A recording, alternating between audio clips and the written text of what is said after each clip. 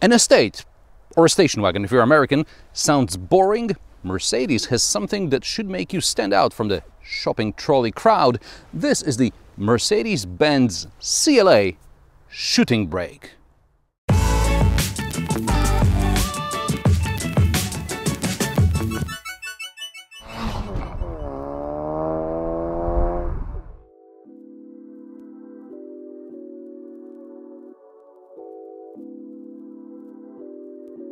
The CLA Shooting Brake is a more elegant estate based on the 4-door coupe based on the A-Class hatchback.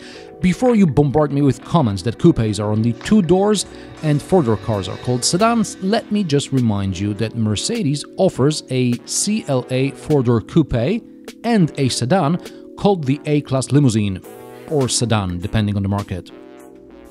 I was just as confused as you are, so I asked Mercedes PR here in Poland to clarify what's the difference between the CLA and the A-Class sedan or limousine. After almost a month I received a reply, and here it is. I quote: "The CLA in terms of dimensions and offer is positioned above the A-Class limousine but below the C-Class, targeting clients looking for performance, style and design, uncompromising. In this sphere, the A-Class limousine is a more common-sense choice, whereas the CLA stirs emotions with its coupe line, frameless windows, driving characteristics, chassis proportions." Yeah, right. From this one can deduce there is such a thing as a 4-door coupe, and it is completely different from an old boring sedan. Let me know in the comment section below if you agree. Anyway, based on this exciting coupe, there is a shooting brake, which, unlike an estate, is also very exciting. Exciting indeed, if someone likes hunting, because this is where the shooting brake takes its name from. With positioning and etymology out of the way, let's get to the important stuff. In case of this car, that would be the boot. After all, it is an estate, right? Shooting brake. And I really don't like the sound it makes here.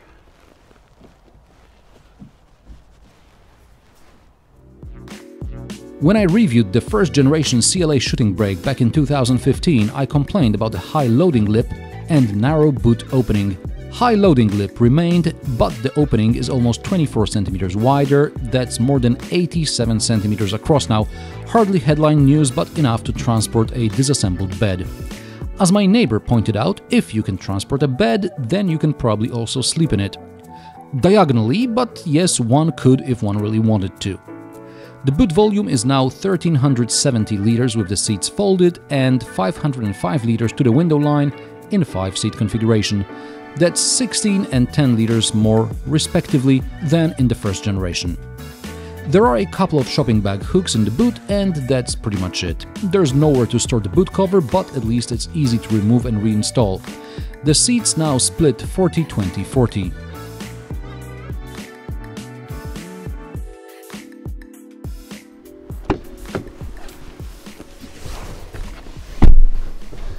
The CLA grew. It's almost 5 centimeters longer, more than 5 centimeters wider, and the wheelbase is also 3 centimeters longer. All this means there is more space inside. In the back, 2 adults should be fine. It's no GLE, but for an exciting compact estate, it's okay. Not great, not terrible. There are a couple of cup holders in the armrest, like so, these Mercedes over-engineered cup holders. There is a place for water bottles in the door bins, and there are 2 USB-C ports and 2 air vents. Not great, not terrible. In the front, the same dashboard which we first saw in the spring of 2018 in the current A-Class. I know some find it controversial, with the large displays, piano black plastic here and there, lack of symmetry, a weird step on the passenger side. I like it, and as far as the virtual instrument cluster is concerned, Mercedes does a brilliant job. I never have problems with finding the information I want, even if sometimes there is too much information and too many options of presenting it. But in the BMW, which I like, the virtual instrument cluster is just terrible. As far as the rest of the interior is concerned, besides problems with keeping it clean, I didn't find any major problems. Perhaps the smartphone cubby is a bit small, but it's not a deal breaker. Storage is sufficient, cup holders are sufficient. Yes, I've seen more practical interiors, but Mercedes wins with looks and multimedia. Speaking of multimedia, one cannot overlook the MBUX. Hey Mercedes. How may I help you? What do you think about Audi? They're nice. I like seeing them through my rear view mirror. There are of course better ways to use voice commands like destination input, setting AC or ambient lighting, making phone calls, etc.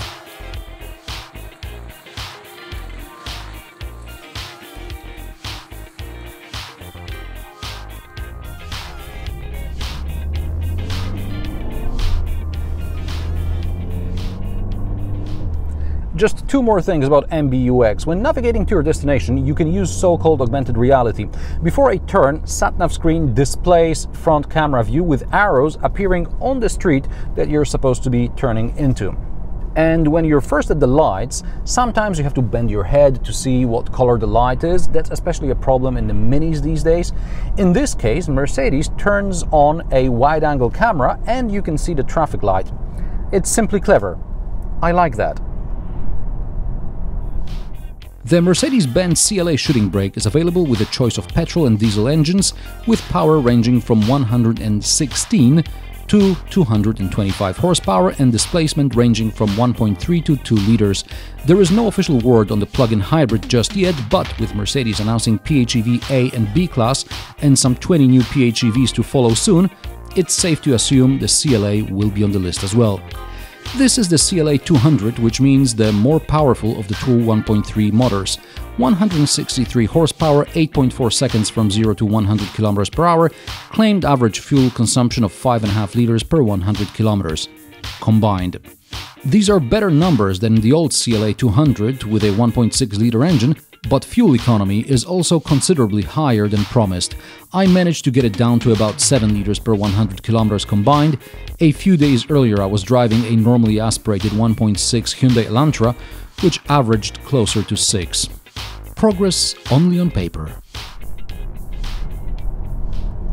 Around the city, the 163 horsepower 1.3 engine is more than enough. It's torquey in the lower part of the rev band. You don't need to press the gas pedal too hard to speed up. Unless, of course, you want to take off quickly, then there is a slight delay. This is a problem in most small turbocharged engines. Outside the city, it's a different story because brisk maneuvers at speed require pressing the pedal to the metal, and I'm not talking just about overtaking on a road like this, but also on the motorway when you want to overtake and not block others in the left lane. But let's assume you don't live in Poland and you stick to the legal speed limit. Then the CLA 200 is perfect. At motorway speeds, you've got about 3,000 revs on the clock in 7th gear. It's not tiring, and the car has decent soundproofing. The ride has also improved. The previous CLA Shooting Brake, even on 18-inch wheels, felt too jittery. Here we have 19-inch wheels and I don't feel any discomfort even on cobblestones. In the front there are hydro mounts and in the back there is acoustic control arms which improve ride comfort. The sound is still nothing to write home about regardless of the drive mode you're in, and I still can't tell if there is any real difference between the sport mode and comfort mode. To me, the CLA 200 feels exactly the same regardless of the mode it's in. On the plus side, the hard to find mode button has been changed to a rocker, which is next to the touchpad.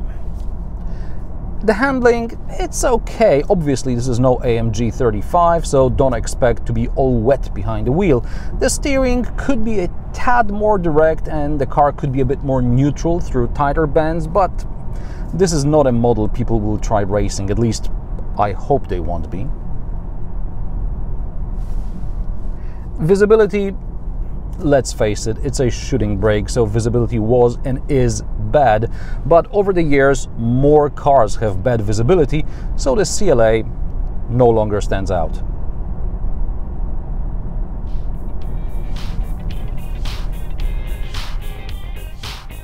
I remember when the previous A-Class hit the market, it was one of the few compact cars with advanced driver aids. Today, adaptive cruise control is nothing extraordinary in the compact segment, but Mercedes promises semi-autonomous driving, which means adaptive cruise control works together with active lane assist. Moreover, the cruise control is integrated with sat-nav, so the car can slow down before a planned maneuver, and directions from Google Maps in Android Auto can be displayed on the virtual instrument cluster as well as on the HUD. As far as I know, only Honda displays Android Auto directions in the instrument cluster.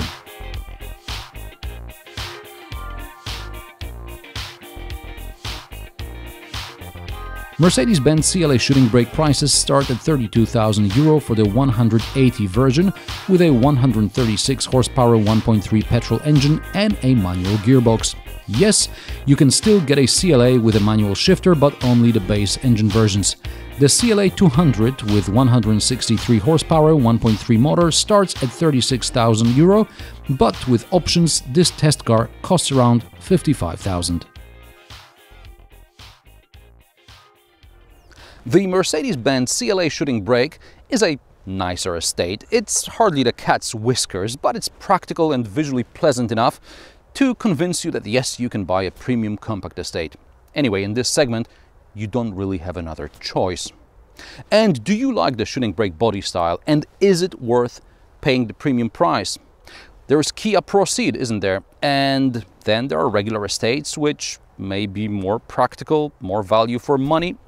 What do you think? Let me know in the comment section below. Subscribe, rate and share. New reviews every Friday. Thanks for watching, and I will see you in the next one.